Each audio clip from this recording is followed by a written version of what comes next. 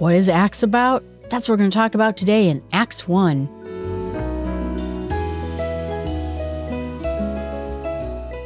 So Acts starts off where we left off with the Gospel of Luke.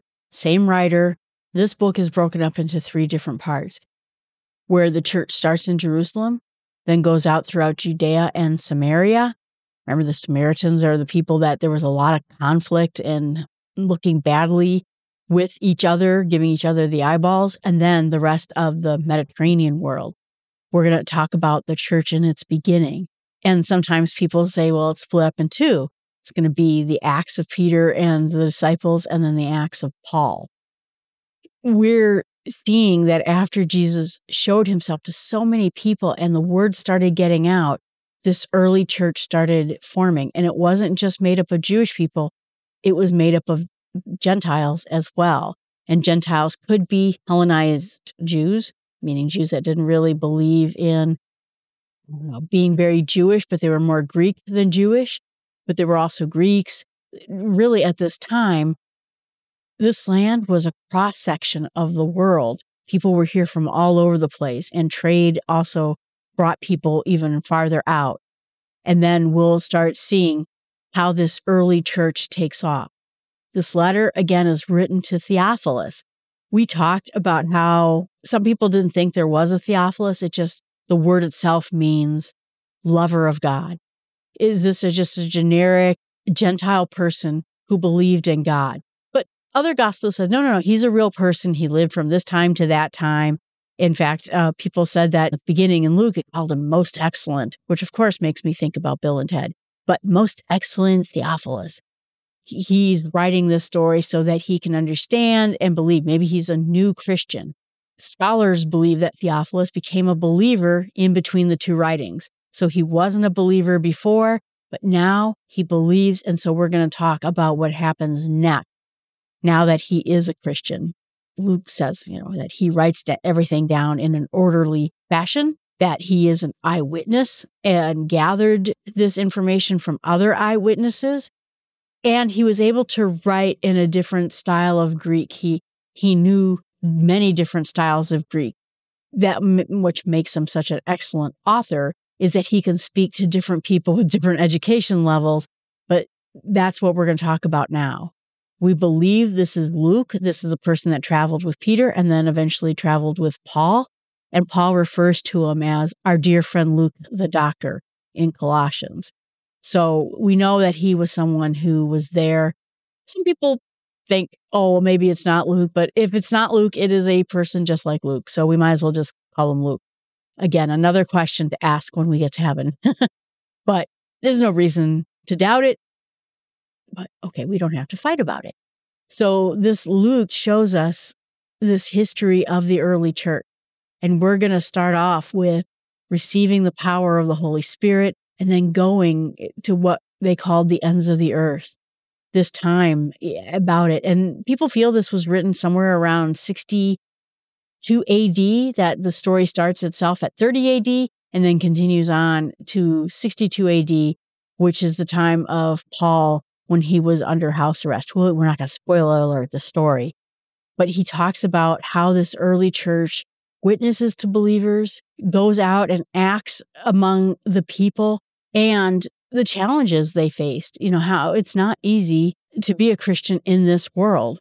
People feel that this book was written in Rome because he was close to Paul and Paul was in prison at Rome. We also don't think that Paul was dead yet. So we understand it's really in that key, crucial time. He doesn't talk about the burning of Rome. That's, I think, where Nero supposedly fiddled. Nero was an artist, a musician kind of guy. I don't think he fiddled while Rome burned, but that's, the story. But that happened in 64 AD. So that sort of puts an endpoint to the story because we never really talk about that happening. The Christians got blamed for that happening when chances are it was not the Christians' fault. And some overarching messages that we're going to get inside of the book of Acts or the Acts of the Apostles is that Christianity is not out to cause harm. Roman officials themselves embraced Christianity.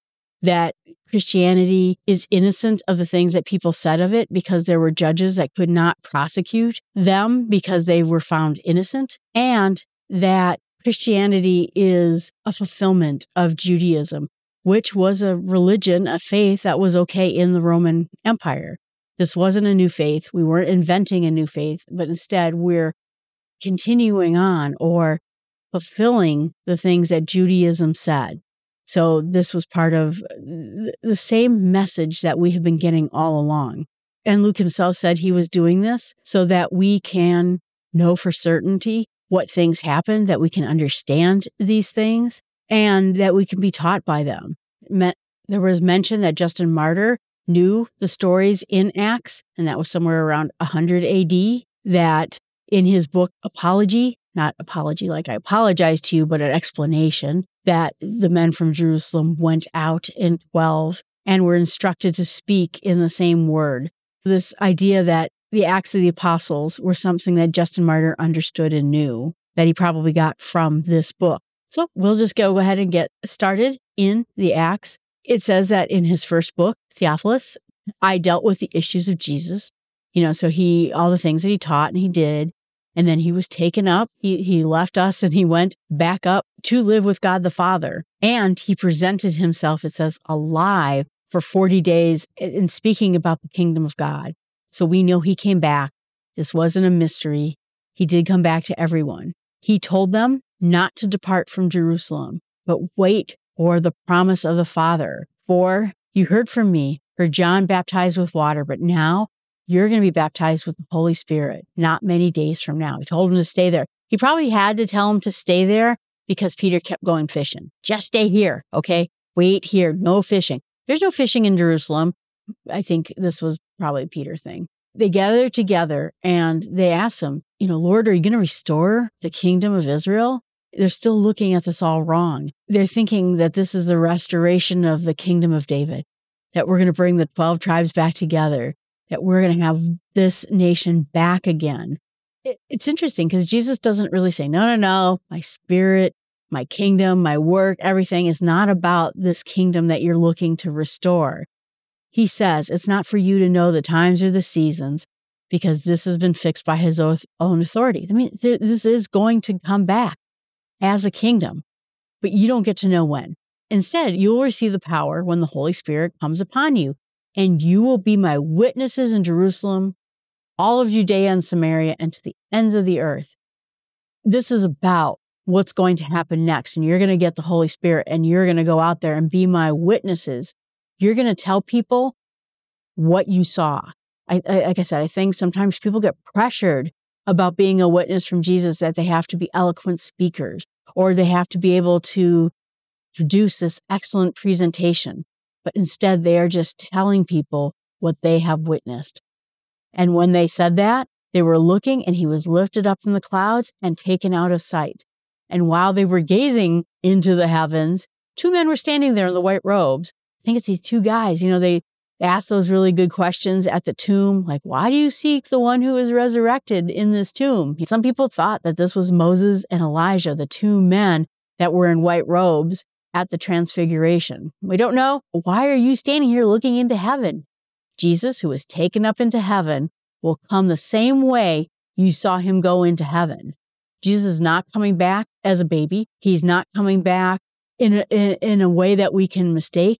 Is he going to come back on the Mount of Olives, which is where this ascension took place, and then march into that eastern gate that has been sealed and locked to prevent the Messiah from coming back?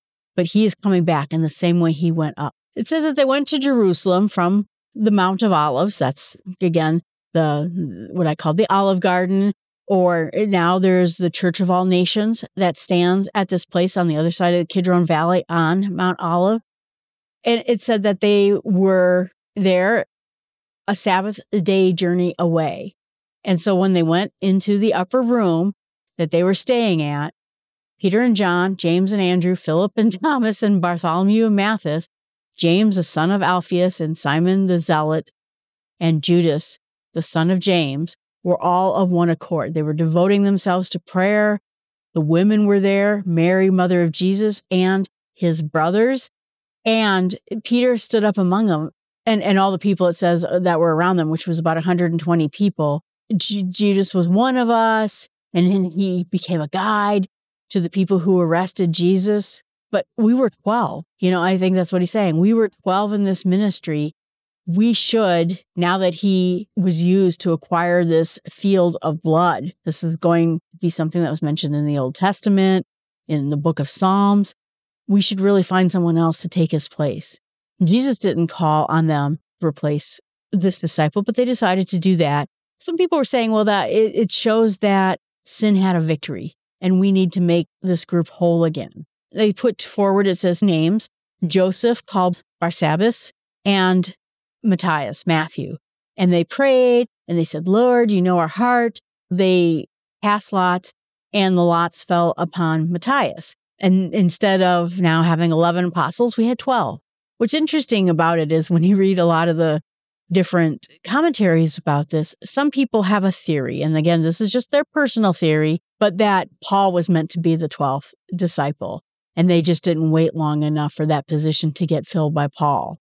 Because they said, well, the proof of that is we never really heard of anything Matthias said or did after this point. Other people are like, well, no, not every apostle is talked about in the same way. We hear a lot more about Peter than we hear about other apostles. So just because he's not mentioned much doesn't mean he's any lesser of an apostle than anyone else. But again, another good question to ask God when we get to heaven. Now, our apostles are back to 12, and that ends Act 1. What I'm going to meditate about this week on that is the idea that when Jesus comes back, it's going to be in that same kind of way that he left.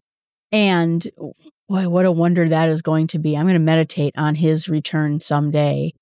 Of course, we don't know the time and we don't know the place. Well, we know the place. We don't know the time, but we do know the place, and it's going to be on that Mount Olive. I wish when I was in Jerusalem, I guess I took the Mount Olive more seriously. It's not that I didn't take it seriously, but I wasn't a Christian. And so I looked around, I was like, oh yeah, that's nice, kind of thing. Now I wish I could go back and see it as a Christian. What I'm going to pray about is that I always do what they did, that when they're in times of confusion, they're not sure what to do, they stood together and they prayed. Peter stood up, it said, among his brother, took leadership and decided what to do next, to have that kind of peace and that mind to move on. They knew that they had to move on, but they started that moving on with prayer. And what I'm going to share with others is this idea that God wants us to continue on, regardless of what happens, whatever it is we see, we're supposed to continue on, following Jesus and move on from where we were, but always also listening. Jesus told them to stay. Don't go fishing, stay right here. And they did it, And so I think this combination of obedience to God, but also looking out to what to do next. All right, everyone, thanks so much. I appreciate you listening to the podcast. Please tell a friend and let them know we're going to start the Acts of the Apostles. Have a wonderful weekend.